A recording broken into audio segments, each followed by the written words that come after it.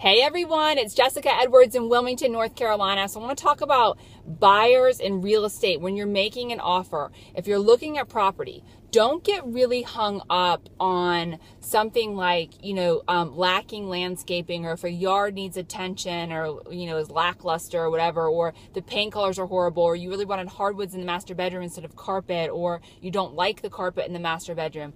Don't get hung up on the things that you can change. That is stuff that can be addressed. And if you say, Jessica, but we don't have the money to address those things and purchase the house, you can write an offer and ask the seller to address those things. So focus on stuff that you can't change, like the location, the size of the house. Well, the size and the floor plan, I suppose you could change, but you know what I mean? Like, you can change paint and carpet.